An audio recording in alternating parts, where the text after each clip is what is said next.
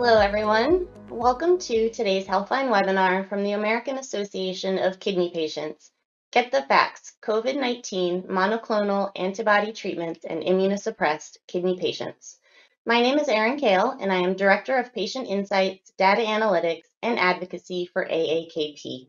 I oversee our patient education and grassroots engagement activities, including our Ambassador Initiative, which comprises highly motivated and engaged patients and caregivers around the country and the globe.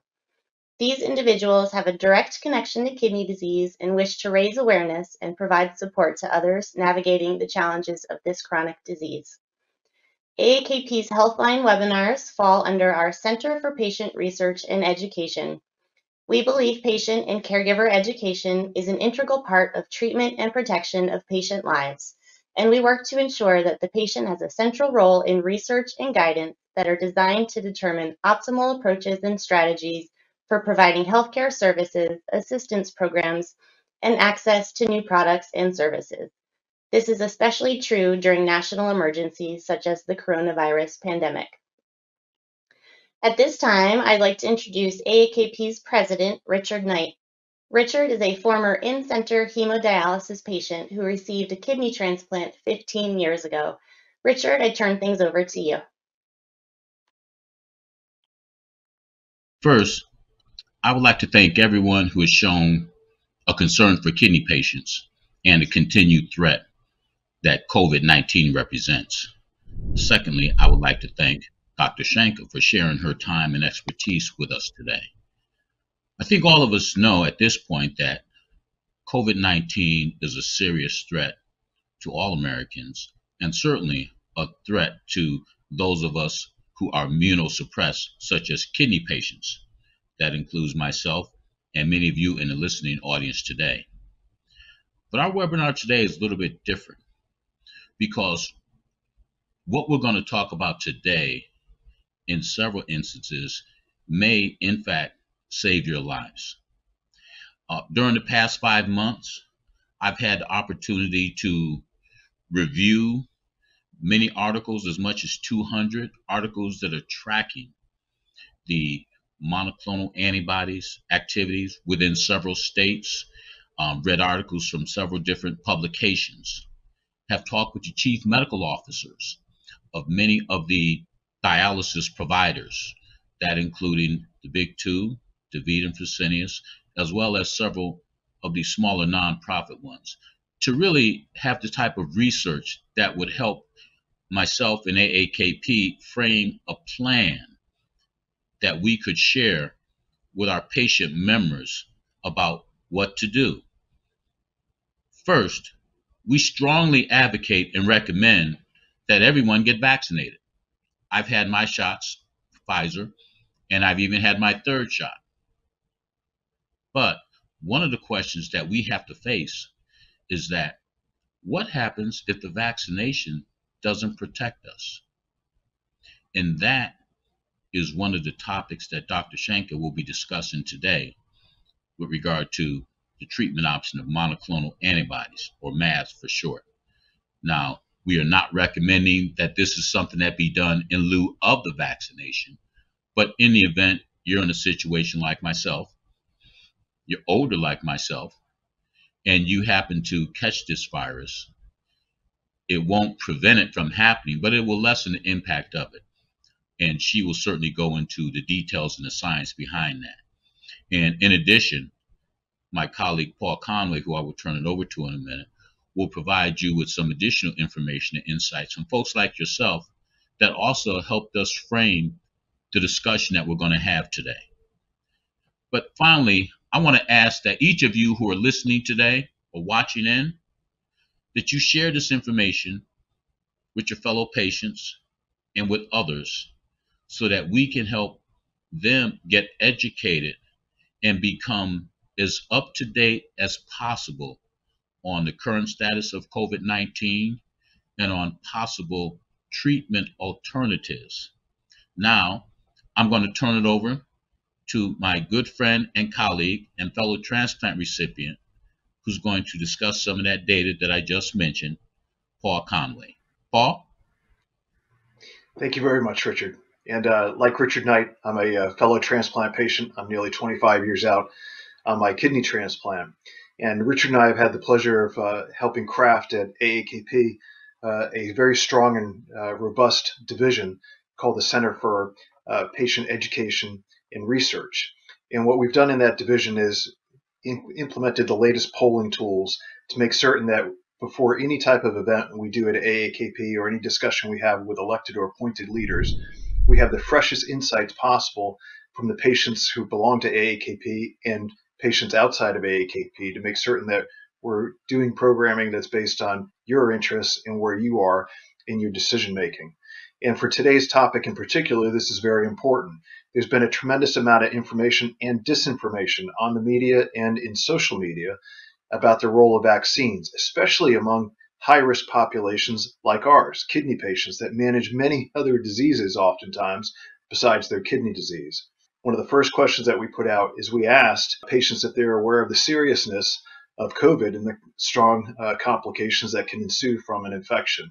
And here, a tribute to patients like you, you're educating one another and your medical professionals are working closely with you. 94% are aware of the fact that it's a very severe threat to you. And in this slide, we asked the question about third dose. Our organization was very active in encouraging the FDA to approve third dose of the vaccine for immunocompromised.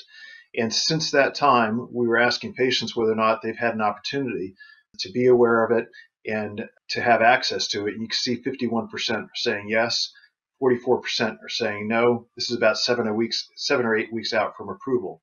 In terms of vaccine, how many have actually gone ahead and gotten the third dose or have gotten their second dose? You can see it's pretty much a mixed picture here. 44% have gotten 2 doses, 45% have gotten 3 doses. And what it means is that after the decision, people are in the process of acting on the information that they have to get their third dose to get maximum security. So we're in the process of taking the information on the approval and acting on it. And so in this slide, you see those who are considering third dose, 69%, which is a great number. In terms of understanding monoclonal antibodies in particular and how they can help, you can see the awareness that is already out there about the issue of monoclonal antibodies, which is very good. Nearly 70% have heard about it. And the point of today's discussion is to get into the exact details of how you can benefit from it if you are exposed or become infected. So in this particular side, we asked the question on whether or not if the FDA approves monoclonal antibodies for proactive treatment of patients, would they consider taking it as a part of a regimen? 77% say yes, which is a positive sign. We see all of these indications of awareness of the threat of COVID, the follow through on third dosing, and on the awareness of monoclonal as a very strong base of information that people are going to be making their decisions on. And in this particular question, we're asking if your medical professional indicates that you're eligible for it as a preventative, would you consider it? Again, 69% would in fact consider it. 29% are unsure, meaning they need more information. And again, part of the point why we're doing this presentation today. In this one, we were interested because of much of what has been out on the internet and in social media, whether individuals would consider doing monoclonal antibody treatment in lieu of getting a vaccine. And here the numbers are very strong. The answer no, 49% of people saying no, we wouldn't substitute it. As far as folks who are unsure, 36%. And we think this is important because what it means is there's more education to do to make certain that people understand this is a tool in the toolbox, not a substitute for vaccination. In this question, we wanted a baseline of how many folks in the survey had been tested positive for COVID-19. Fortunately, only 15%, 85% are following procedures trying to stay safe and have not been tested positive for COVID-19. And then we wanted to know those who did test positive for COVID-19, where were they in terms of their treatment? 30% had had 2 doses, 13% had had 3 doses, but probably the most important number here that reaffirms the science that we've heard from our experts over the past 18 months is that those who are not vaccinated are most at risk. So of the 15% who were diagnosed with COVID-19, 52% of them were not vaccinated. That's a good reminder for everybody watching. And for those who were admitted to the hospital, 13% were admitted to the hospital, 87%. Those who are not infected obviously were not. But of the 13% who were hospitalized, we're very interested in what their experience was. In summary, we have a very good base of knowledge across the patient community. Folks are doing their due diligence after the FDA has approved the third dose. Most of them are trying to engage with their medical teams and ask about it. Most of them are trying to access it and get their third vaccine dose. And there's a general awareness that monoclonal antibodies are an important tool in the toolbox. Today, what we'll do is go through and give you even more information in great detail for the types of questions that you need to ask, how the antibody treatment actually works, and how it's working to help save patient lives across the United States with one of the best practitioners from one of the best transplant programs, that at George Washington University. So I'll toss it back over to you, Erin. Thank you. Thank you so much, Paul, and thank you, Richard, for opening the webinar up for us today. And also a special thank you out to all of those who are listening today who completed our flash survey on COVID doses. We appreciate your insights, and as you can see, we use these insights for a number of things, especially encouraging participation and hoping to inform change. I'd now like to introduce our guest speaker for today's webinar, Dr. Divya Shanka. She is an assistant professor of medicine in the Division of Kidney Diseases and Hypertension at the George Washington University. She is board certified in internal medicine and completed her nephrology and transplantation medicine training from Weill Cornell.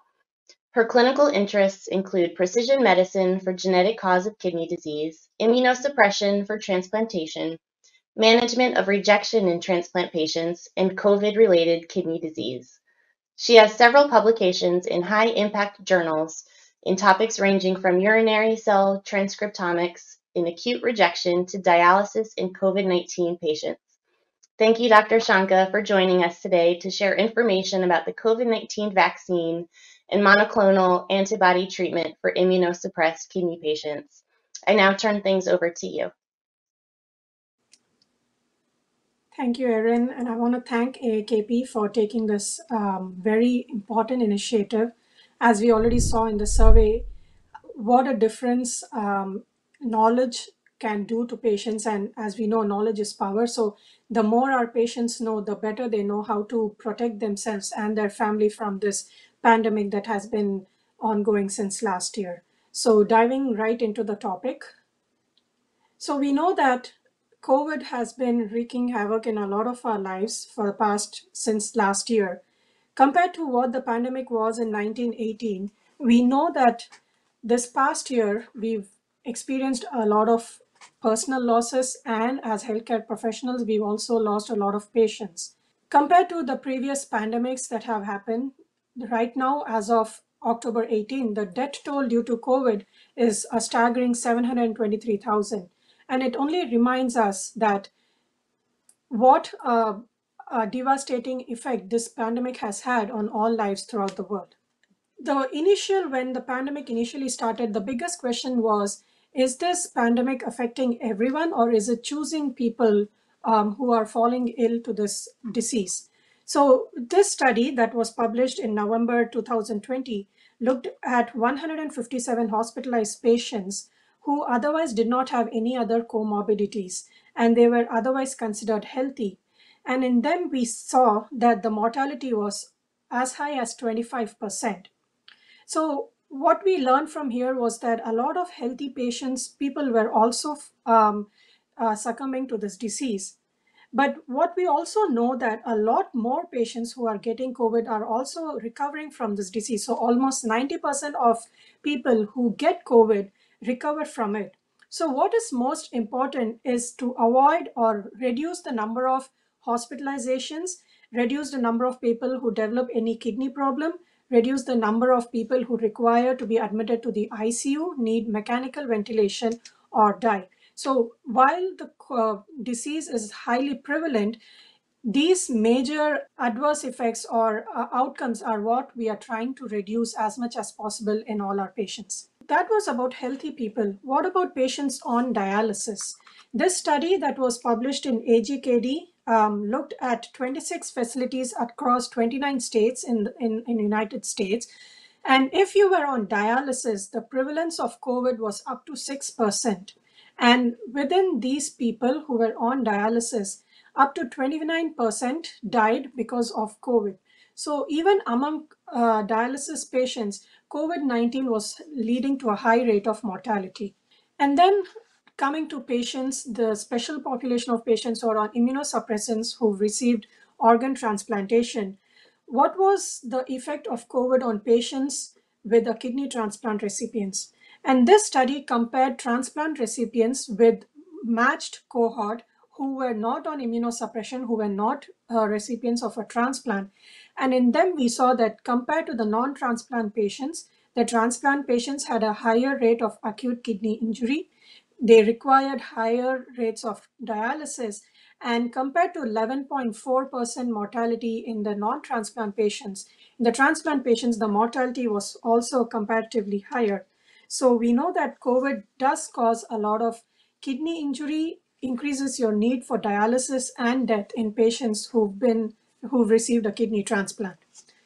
Now, having understood that this disease affects a lot of people, probably doesn't differentiate between one individual to the another, it becomes very important to understand how exactly our body equips itself when it's attacked by a virus. When a virus gets into our body, there are a lot of things that happen within our immune system that makes the immune system equipped to tackle the virus or the bacteria effectively. Now, this immune system is highly evolved, it is very complex, and we know that over the years of evolution, it has almost perfected the way it attacks and destroys the foreign pathogen. Whenever there's a virus that gets into our body, the way our body recognizes what kind of pathogen it is based on certain proteins that are present over the surface of the virus. In this image on the surface of the virus, I've shown two receptors in the color yellow, which are representative of certain proteins on the surface of the virus. It is these proteins that are present on each pathogen that the body's immune system is able to identify and specifically target. And the way it aims to destroy this is by two mechanisms. One is the antibody response, and the other is a cell-mediated response. The antibody response is elicited when the proteins that are recognized on the surface of the virus triggers the B cells to produce a set of proteins which we call antibodies, and these antibodies are highly specific only for this specific protein. So if there was any other virus or bacteria that entered the body that did not have the same similar protein on top of it, this antibody that is directed against the virus will not affect the other bacteria. Similarly, there's another process called the cell-mediated process where there are certain cells in our body, namely lymphocytes or NK cells, that are highly specific and target to destroy these viruses. Just like the antibodies, these cell-mediated responses are also highly targeted towards the target that it needs to attack. And one of the most important characteristic of our immune system is it always remembers. So the first time that you're exposed to an antigen, let's say that the body creates a certain amount of antibody. The second time you're exposed to the same antigen, the amount of antibody, the time taken for the response is much shorter, so that the second time the antigen is exposed in our body, the body's immune system is able to control it in a much quicker period of time. So in a sense, it's not just that the army is sitting waiting for command. The next time there's an antigen, the army is ready to attack as soon as the antigen enters. This way, the body is able to curb the infection effectively with minimal collateral damage to the rest of the body. So this is a general overview of how the immune system manages most of the infections that affect our body. So what happens when COVID, the SARS-CoV virus, enters our body? So the best way to always understand what happens in a human body, we learn from a lot of evidence that comes from animal studies. So similar to all other diseases that we've known so far in humankind, there have been a lot of studies looking to see how our body is able to tackle against this SARS-CoV virus. So in this study that was published in Nature in 2021, it showed animal data which shows that both the antibody response and the cell-mediated response is protective against COVID. They looked at the rhesus macaque monkeys, and what they saw was the transfer of antibodies from convalescent monkeys into naive recipients induced protection against the COVID. What they also saw was that the T cells, which is the cells responsible for the cell-mediated response, when they depleted these cells, the protection from the virus was also depleted. So in essence, what it means is that the cellular immune response also contributes to the protection if the antibody responses are suboptimal. And this is important in SARS-CoV vaccine because the vaccines should be able to induce both a potent and durable humoral as well as cellular immune responses. Idea of vaccination has long been prevalent, and we know that a lot of all our transplant recipients do get annual flu shot also to protect us from influenza. So the knowledge that in transplant recipients they have less antibodies produced against when they are vaccinated is not new. We know that even from the influenza data that the efficacy in vaccination in patients on immunosuppression is lesser than the general population. So in this study, which was back in 2011, they showed that the antibodies that are produced in solid organ transplant recipients is much lesser compared to control subjects. So when it comes to COVID again and vaccination for COVID, the most important question for scientists was, if the vaccine works, what kind of responses is the vaccine eliciting and how protective is it against the disease itself? So in this study, which looked to study the effect of 2 doses of COVID vaccine, it was a single center study in which 658 kidney transplant recipients who had received 2 doses of the mRNA vaccine were enrolled. Among them, 357 of those recipients, which is 54%, had antibodies detectable after 2 doses. Now, it's very important to interpret these studies with the caveat that these studies only measure a laboratory value. So the level of antibody which is considered protective has still not been exactly established. And also, what we measure at that time is just a snapshot of a blood test value at that period of time. And it does not necessarily account for the memory response that our body's immune system will elicit. So what this means is if you have a certain level of antibody, it doesn't mean that if you are exposed to the virus, that the level of the antibody will not go up because of the immune response that we know our body will be able to mount. This study looked to see, apart from the antibody response, does the vaccine also elicit a cellular response? So in this study, there were 117 recipients, including both kidney transplant recipients and kidney and pancreas recipients who were COVID naive, so who hadn't been exposed to COVID, but had received 2 doses of the mRNA vaccine. So what they saw was that in this population, 30% of them developed an antibody response, which they measured by measuring the antibody against the specific spike protein that the vaccine elicits. 55% of them had a cellular response that they measured by a test called ELISpot. And 20% had responses to both the antibody and the cellular response. So this data is encouraging that the vaccine probably elicits both an antibody-mediated response and a cellular response, which together are very important to protect us from the virus. Having gone through all this data, is a third dose really required? And if so, how does it help us? So this was a very good study that was published in the New England Journal of Medicine. It was a double-blind randomized control trial. So we usually consider studies like this to be the highest level of evidence because the It studies a control group and the population on which we are testing the drug. So it included 120 solid organ transplant recipients, and the main study outcome was to see whether the people who got the third dose were able to mount a higher antibody response. So to break this down in panel A, what you see is that in patients who received the third dose, you saw that the level of the anti-RBD antibody levels were much higher than patients who received the placebo. So these were patients who had received 2 doses, and they were checking to see if a third dose would add to the protection. Similarly, in panel D on the image, when you look at it, that is showing the cellular response that the third dose elicited.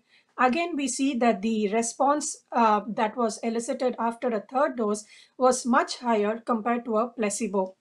The vaccination definitely works. It has helped to protect us from a lot of death and hospitalizations that otherwise would not be averted.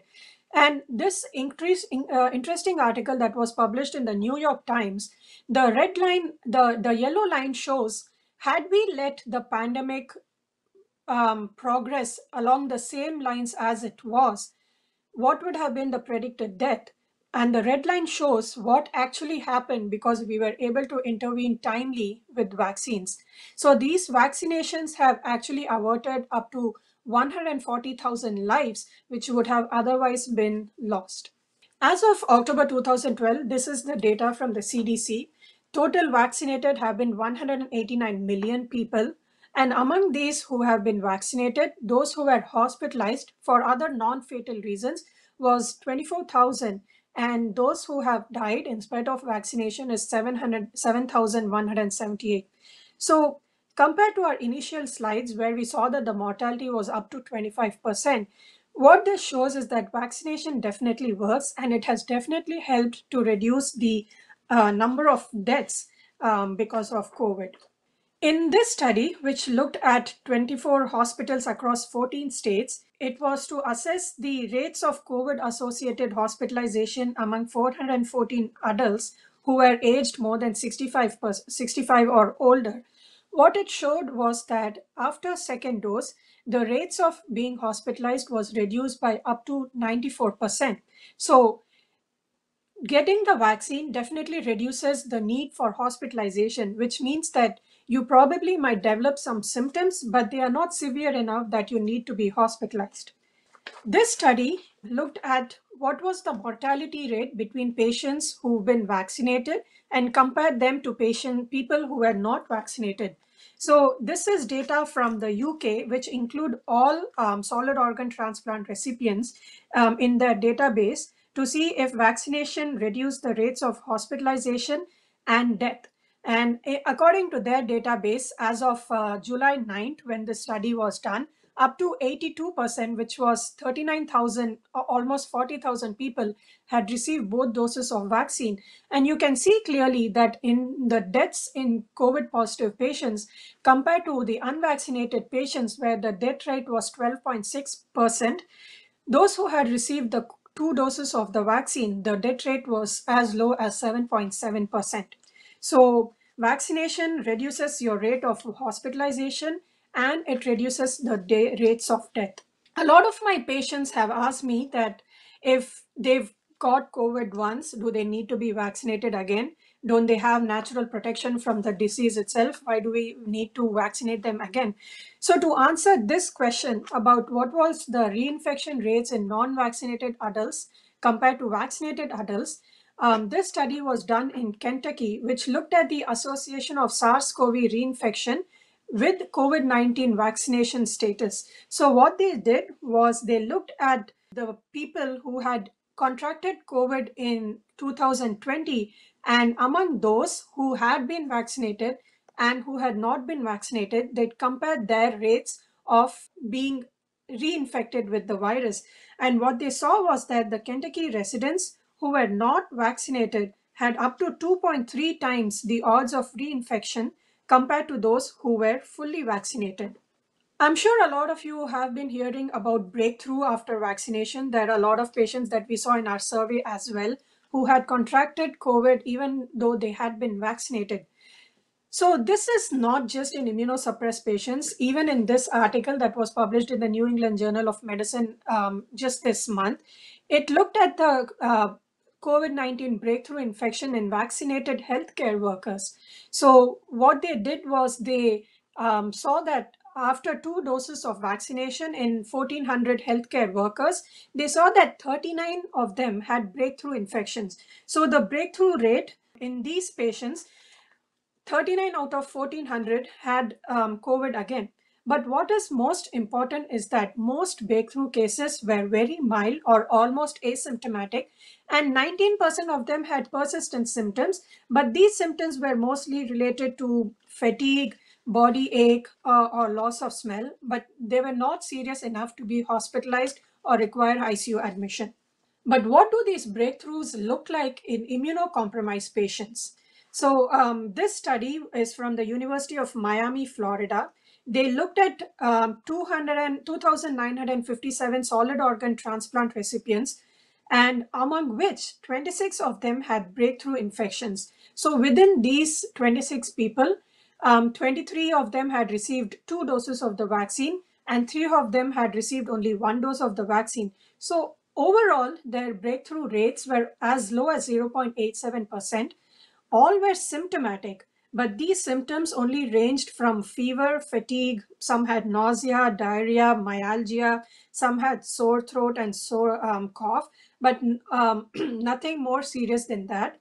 12 or 46% of them were managed outpatient with early administration of the monoclonal antibody with complete recovery, and up to 50% of them required hospitalization.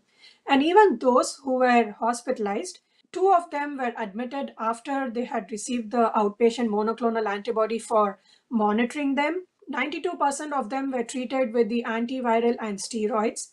5 of them, which is 19%, had severe COVID, and 2 of them had died. So what are these monoclonal antibodies and how do they really work? And is this the first time that monoclonal antibodies are being heard of in the scientific world?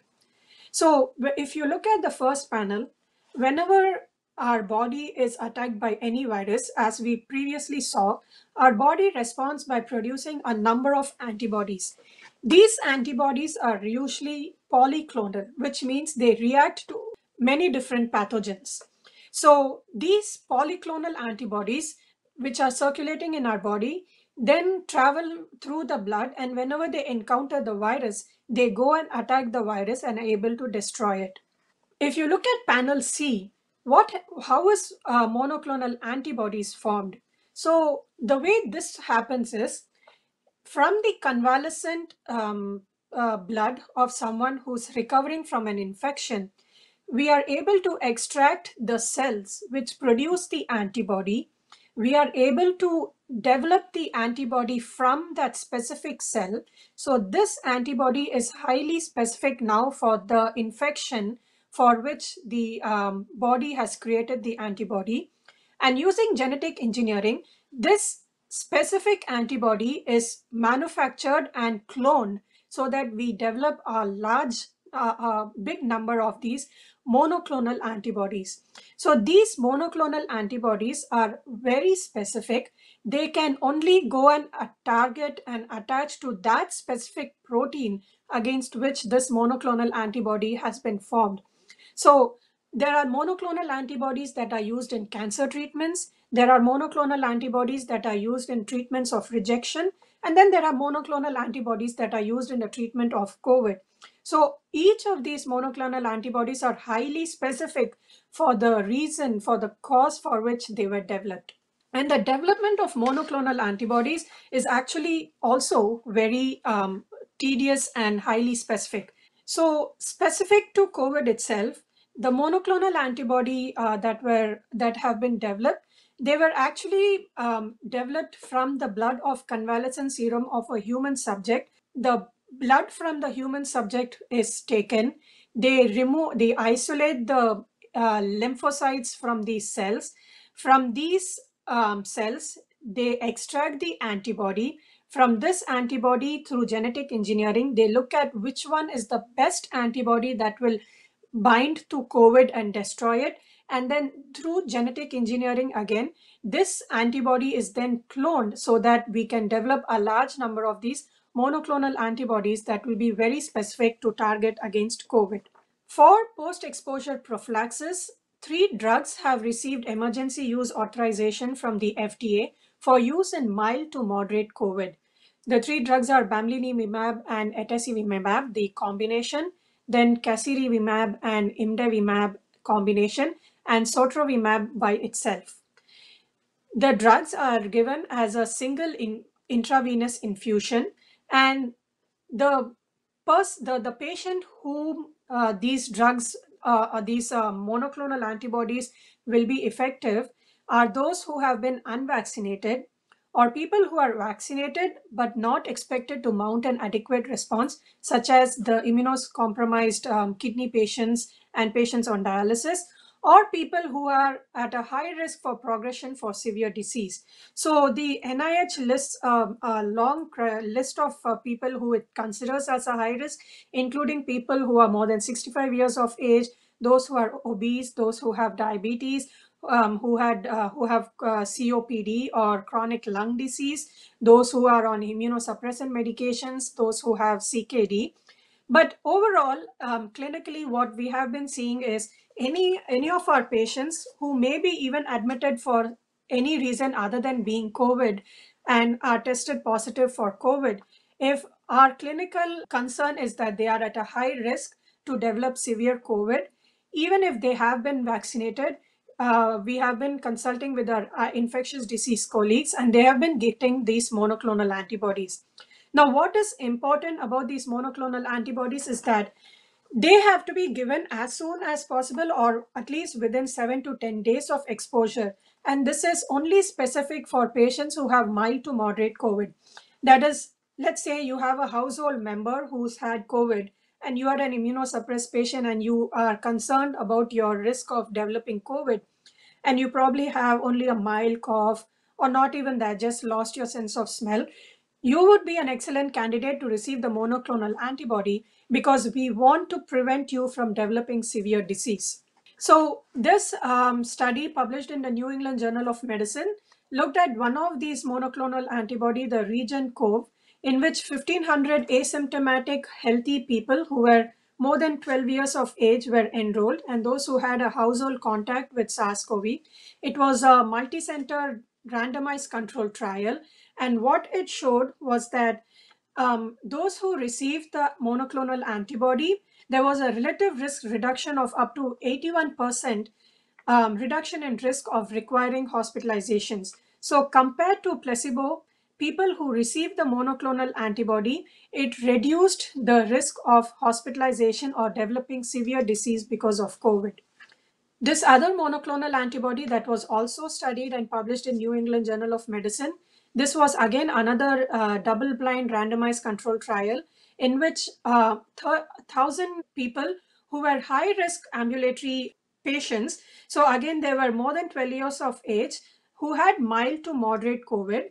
They received either the monoclonal antibody or the placebo, and it showed that the rates of hospitalization was much lesser in those who received the monoclonal antibody, and the rates of death also was much lower in those who received the monoclonal antibody. The incidence of serious adverse events following the monoclonal antibody was very low and similar to almost the placebo. And none of the patients who were enrolled in the study had to be discontinued because of any adverse effects from the monoclonal antibody. These monoclonal antibodies also were able to reduce the viral load. In this graph shown in the yellow line, you see that the viral load starts coming down compared to the placebo, and within a week, the viral load was much lower in those who received the monoclonal antibody. They tested the viral load both in the upper and the lower respiratory tract in the study. What is the data that we have about these monoclonal antibodies in patients who are immunocompromised, such as the patients that we take care of? We do not have any randomized control trial yet, But there is one that is ongoing by Gupta et al., the Comet Eyes study, which is still not yet peer reviewed, in which they studied the monoclonal antibody in patients who were considered high risk. So these were patients more than 55 years of age, or if they had diabetes, if they had obesity, if they had CKD, congestive heart failure, or COPD. The drug that is being studied is sotrovimab.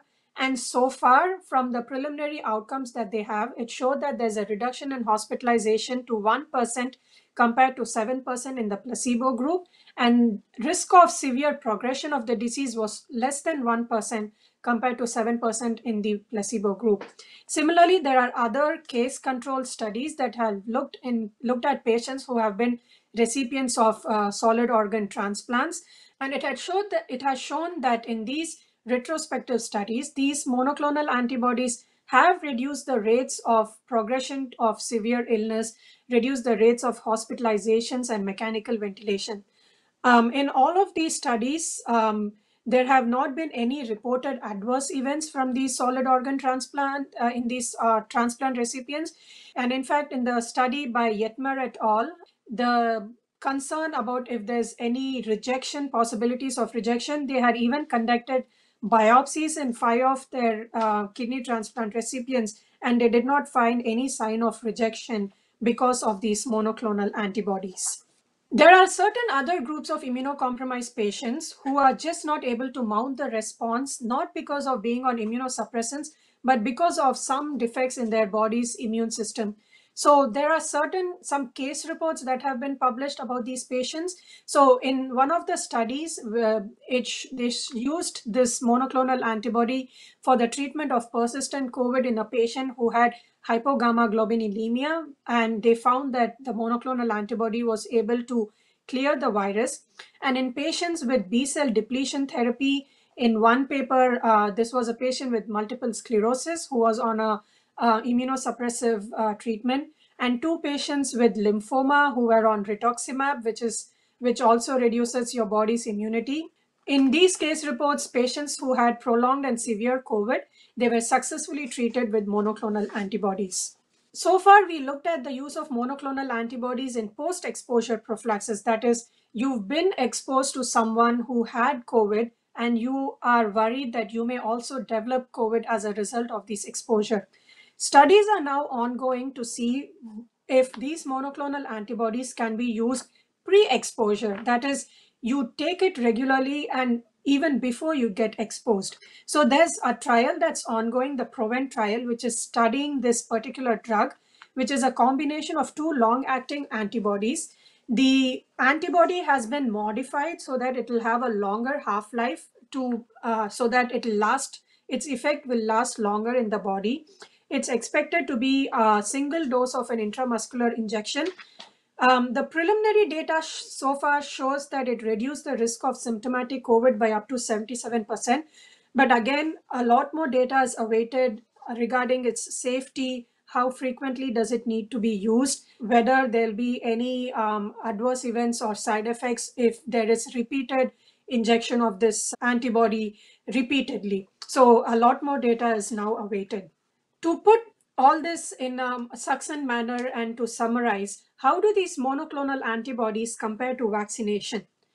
We know that vaccination, as we saw earlier, it elicits both the active antibody response and the cell-mediated response. So it is a more of an active process. So no matter when the virus enters the body, because you've been vaccinated, you'll be able to mount an immune response to it at any time.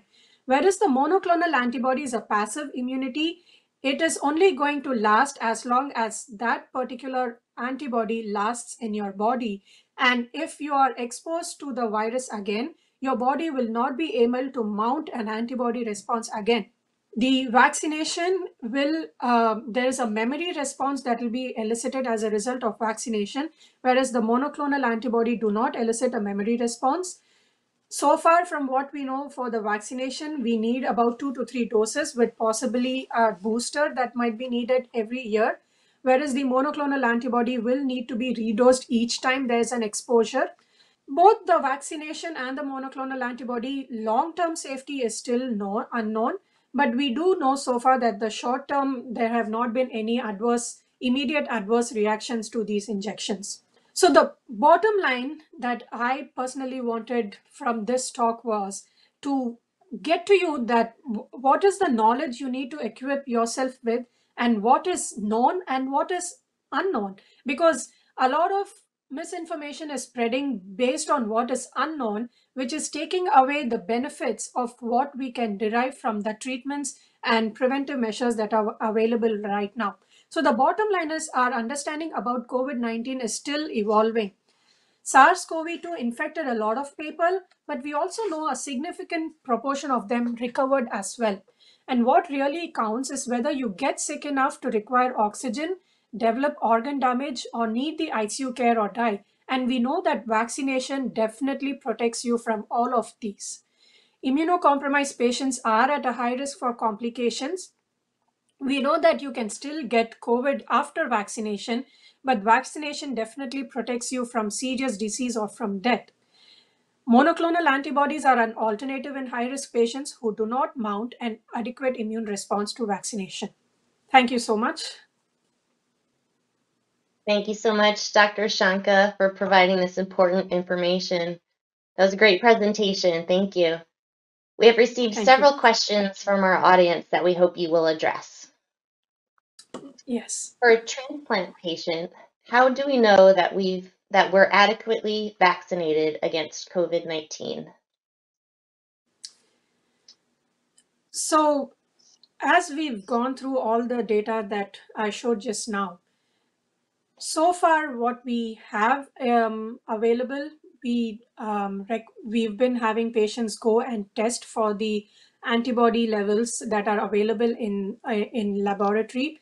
But you know, at the end of it, whether the vaccine protects you or not, it only depends on if you're exposed to the virus, whether you get sick enough. Presence of the antibody does not mean that, or low levels of antibodies does not mean that you're not protected against the virus, not protected from the infection. What we do know is that a lot of people who have been vaccinated have been able to protect themselves from the disease. So for transplant patients to know whether you are protected from the virus or not, we'll have to look at both the antibody levels and the cell mediated response. But overall, what we've been seeing is that the rates of infection in vaccinated transplant recipients has been much lower.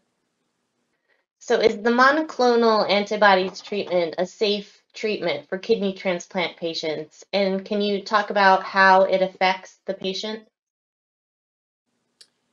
Sure.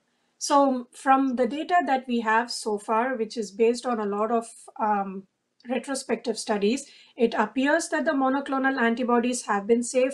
I've used it in a lot of our patients who've been admitted with COVID, and they've not had any side effects that we know of. And there are particularly two papers that even looked into to see whether these patients had any risk of rejections or other side effects. So from the data that we have so far, it appears to be safe in transplant recipients. If you have a robust response to the vaccines, and you still get infected, will monoclonal antibody treatment still be effective, and will it affect your previous antibody level? Yeah, so we do know that there have been breakthrough infections in our transplant patients even after they've received 2 doses or some even third dose of vaccine. Many of my patients also contracted COVID after receiving 2 doses and were treated with the monoclonal antibody. So yes, even if you have been vaccinated, if you get reinfected with the COVID, you will be a candidate to receive the monoclonal antibody.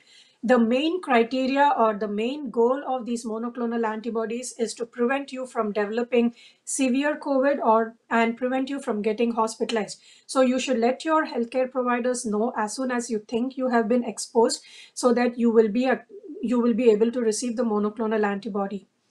As far as the question about will it reduce the effect of the protection you get from the vaccine, as I already mentioned, the antibody is highly specific for that particular protein against the virus.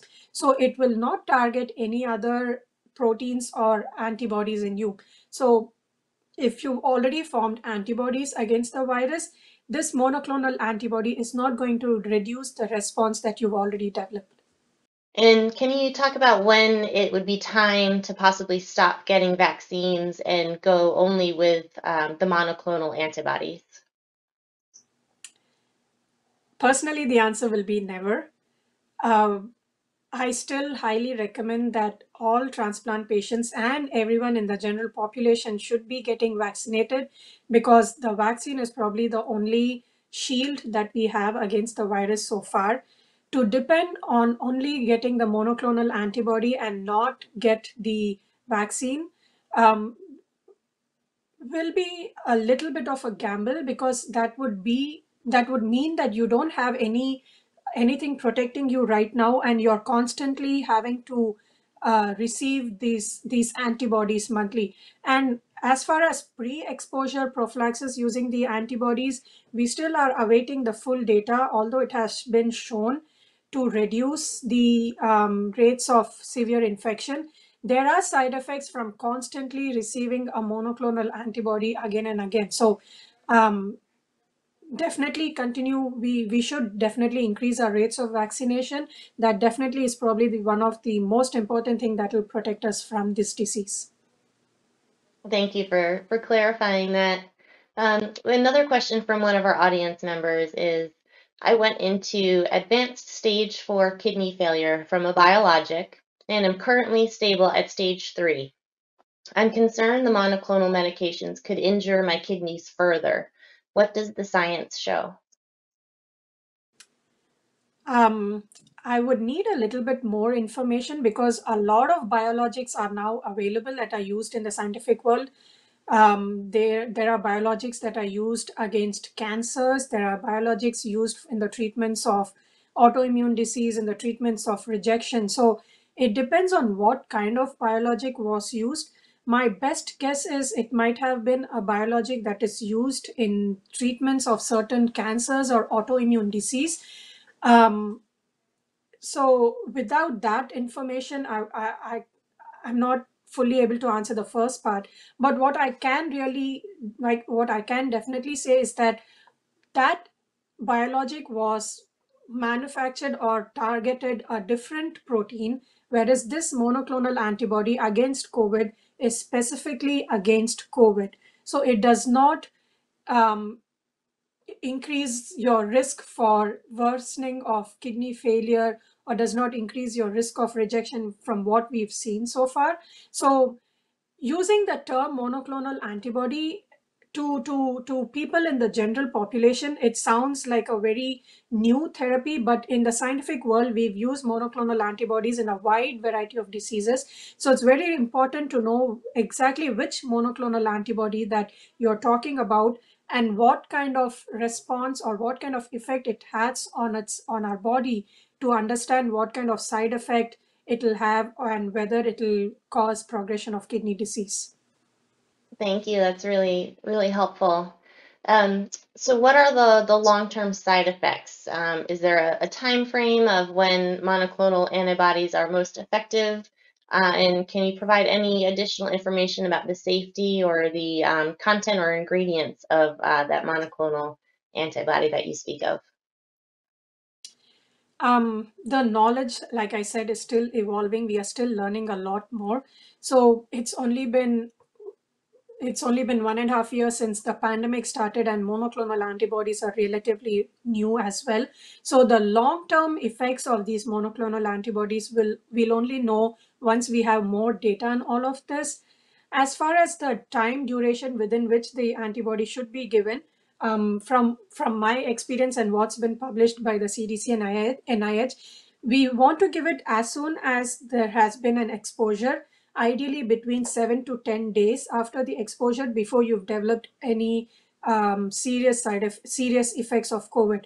So anyone whose oxygen levels are stable, whose heart rate and blood pressure is good, and we don't suspect any severe effects of COVID. So all these patients that have been coming to us who said that they've been exposed to COVID, if it's been within 7 to 10 days and they are still otherwise doing relatively well, they have been candidates for monoclonal antibodies.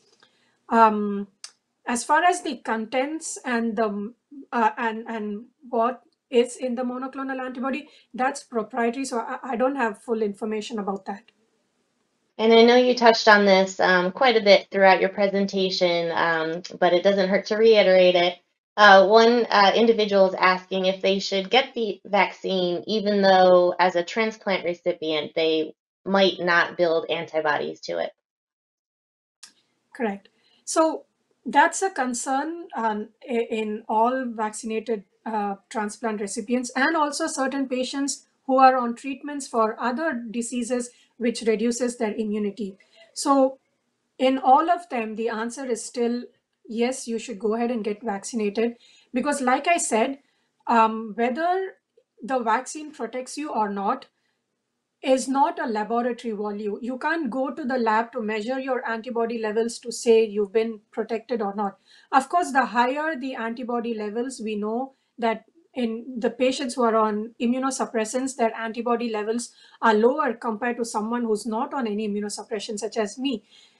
But we know that other than the antibody response, there's also a cellular response that the vaccines are able to elicit. And together, both of them are protective against the vaccine, against COVID. So yes, it is very important to get the vaccine, even if you think you would not mount an immune response because of your conditions. And one final question for you, and this is a little bit different from some of the other questions that we've had. This person says, I am a kidney transplant patient and am now awaiting my second transplant to happen within the next 6 months. I have had all 3 Pfizer vaccines. Are there pros or cons for me accepting a kidney from a donor who isn't vaccinated or who was given one of the other vaccines, like the Moderna vaccine? I think that's actually a very important question. And when the pandemic had started and we had briefly halted all organ procurements and transplants, and then when we started doing transplants again, one of the biggest question was, how do we make sure that we are not putting the recipients at risk for COVID by getting organs from someone who may have had COVID? So there are two folds to this question. Can you get organ from someone who's had COVID? And can you get organ from someone who's not been vaccinated for COVID? So depending on who the donor is, if it is a deceased donor from whom the organs are being procured, all the organ procurement organizations, the OPOs and UNOs have developed their own guidelines, and they are making sure that the donors from whom the organs are being procured, they are vigorously tested for COVID. They do even a bronchoalveolar lavage to make sure that they are COVID negative before they procure the organ. If this is a living donor from whom you're procuring the organ, the fact that they are going to donate the organ itself, for them to undergo the surgery itself for their own protection, it's better that they get vaccinated. For the recipient as such, we before any patient undergoes any procedure, we do test them for COVID. So the living donor will definitely be tested for COVID before they are able to donate the organ to you. So for you to receive the organ from someone who is vaccinated or not vaccinated shouldn't really make much of a difference to you, because you are vaccinated and you are protected, and the donor who's going to donate to you will also be tested to make sure that they are not COVID positive, so that they don't transmit the virus to you during the transplantation. Thank you. Thank you so much for answering all of these questions. We appreciate your time, Dr. Shanka, and appreciate you sharing your knowledge and expertise on this topic.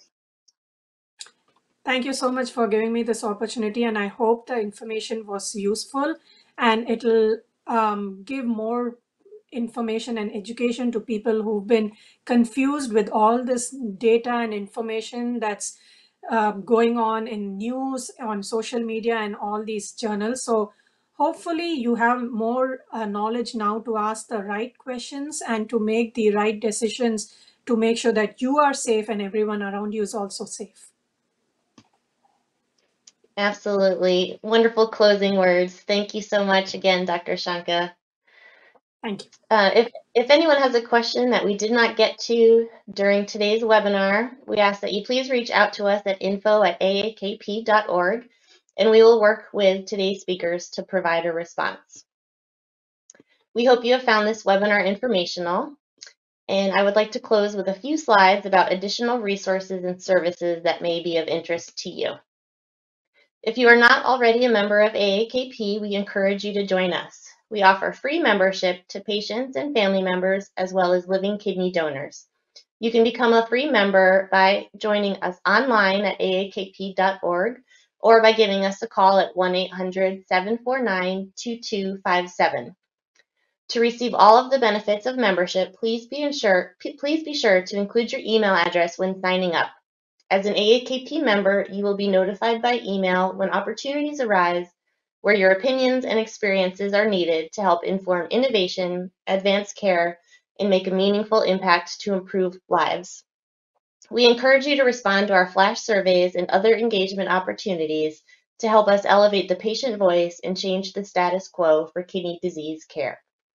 You can also select to receive any of our 5 different electronic newsletters and subscribe to our print magazine, AAKP Renal Life. Please also follow us on our blog and social media for all the latest news and announcements. Next slide, please. AAKP is dedicated to helping patients understand their condition and take control of their health care.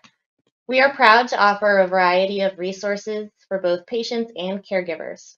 By visiting our website at aakp.org and clicking on the AAKP Store button at the top of the homepage, you can find a variety of educational brochures and online tools to order or download. You can also order materials by phone. We encourage you to visit our on-demand website, where you can find educational sessions from our previous events.